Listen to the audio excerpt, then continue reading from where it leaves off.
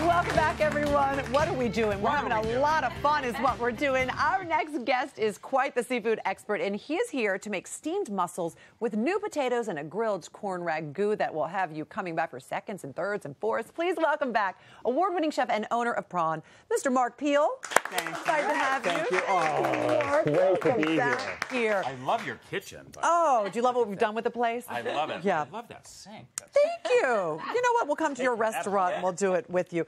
So, mussels. Yes. I'm a big fan of mussels, and you say this is the perfect time to eat mussels. Yes. Because you should eat mussels in the months that have R's in them. Yes. Oh. Yes. Did you know this? This is a rule of thumb. This is not gospel. Okay? Because what doesn't have an R in it? It's May, June, July, August. Yeah. So, but May is fine. June usually is too.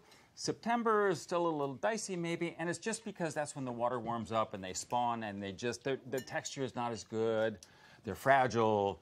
They go bad But they're faster. still edible. They're just not as good as they would be in the R months. Yeah. Oh. Isn't that interesting? It is. That's a good rule of thumb. No, and I suppose it also probably matters where you live. If you're living in Boston or you're living somewhere on the seaboard, they're probably Des Moines, it's a little dicey. A little dicey.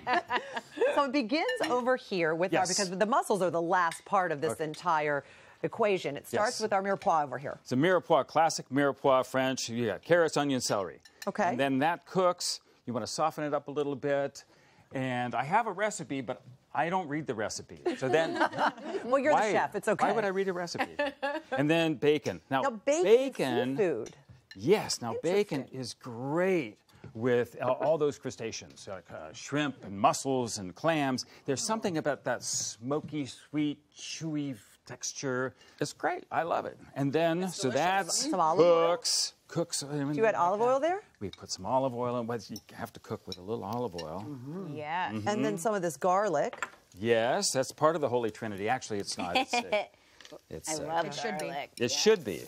So you got to have garlic. Could you use this? There's garlic in the paint in my house at home. I tell you. So your house just smells like garlic constantly. You have no fear of vampires coming to visit. No, that and small children, so we have an Nutella glaze on the walls. Oh yeah. Could you use pancetta as well? Yes. Okay. Yeah, pancetta is just bacon, but it's not smoked and it's more of an attitude. Oh right. It's a little more expensive. Yes. Okay. Now here's a little thing. That might be a little bit unusual. We grill the corn ahead of time. You don't need to light a barbecue. I do this in a cast iron skillet. Okay. And then we take it off the cob, just like that. How long do you grill it on your cast iron skillet? Oh, just a couple minutes. Okay. See how that works? Nice. And then, this is an interesting thing. You take the cob because there's a lot of flavor in there. Oh, is that's that a rule of thumb. I've never thought that there was any flavor in that. It's That's fascinating. It's a cooking principle. Don't throw flavor away. But you don't put the kernels in until a little bit later. A little later. These are already cooked. They're grilled. Okay. We don't need to. So we just put that in there. Oh. Thank you. You're the best. Is that chicken broth or is that seafood broth? Chicken broth. Okay. You can use seafood broth if you have it. You can use if you're pescatarian? Yes. Sure. You might want to use a seafood broth or a vegetable broth, or just actually water works fine. Okay. Because you have so much flavor that you're infusing in here anyway already. Yes. Now you see, then it simmers. And the smell is like so good. I know, doesn't that smell so good? And now the herbs? Oh. No, that goes right at the end. No. Still no herbs. Now the corn. Now the corn. Now the potatoes. You see, and what kind of potatoes are those? Oh, these are new potatoes. What is that? Versus old potatoes? Yeah, what's the difference between new potatoes and regular potatoes? New and improved. New and improved? No, new potatoes, they're spring potatoes, so they're small, they're firm, they're tender. Like me. Like you. Small, firm, and tender.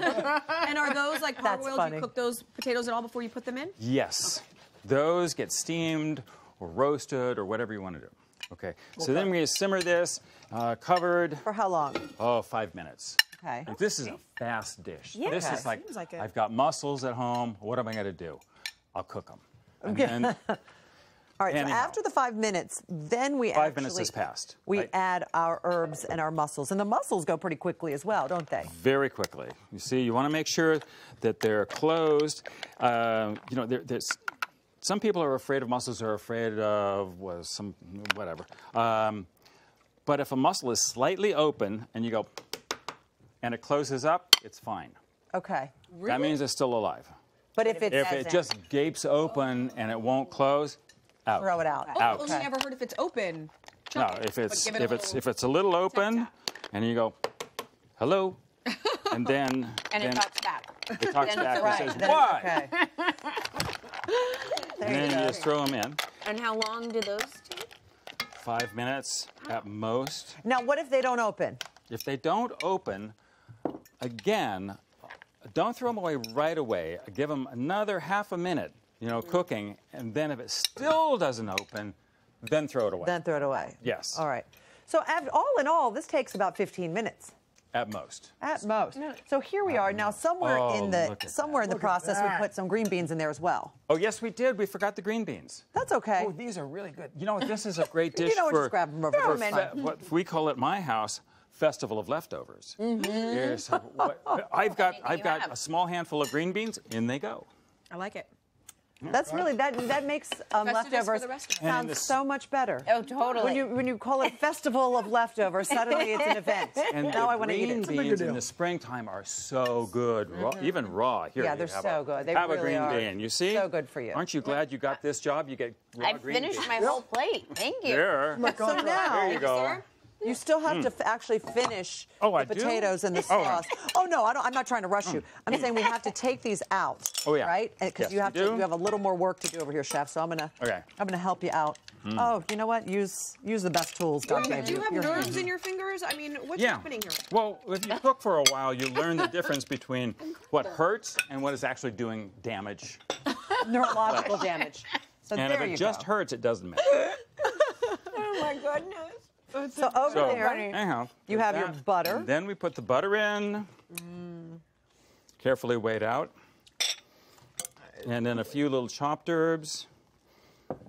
And I would put in just a little bit more broth. Did we have a little more broth? Well, there it is. All right, here it is. All right, so now, here we go.